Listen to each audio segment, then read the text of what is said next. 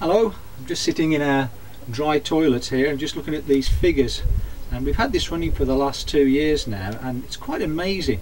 We used to use about 80 cubic metres of water per year in the whole household, and now we've reduced that down to about 36 cubic metres a year. So that's a phenomenal reduction in water that hasn't had to be purified, pumped, flushed and processed. So that's a phenomenal record. But what happens to the dry stuff afterwards? How do we compost it? Well, we'll go next door and look in the compost bin and see what's happening.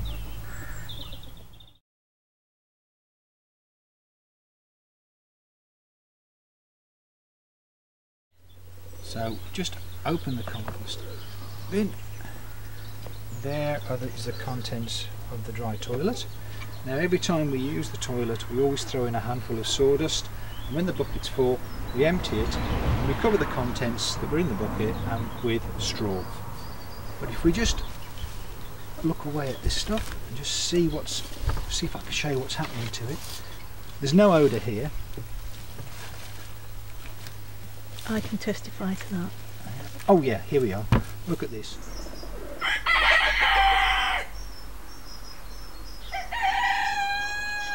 These wonderful worms going away, doing all their work and making wonderful compost for us. And now I'll show you the compost bin that's 18 months old and the contents therein.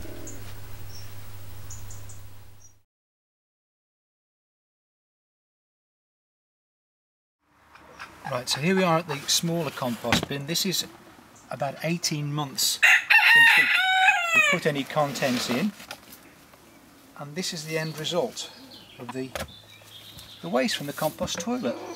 And it's dry, friable, completely odourless, incredible texture and wonderful as a fertiliser.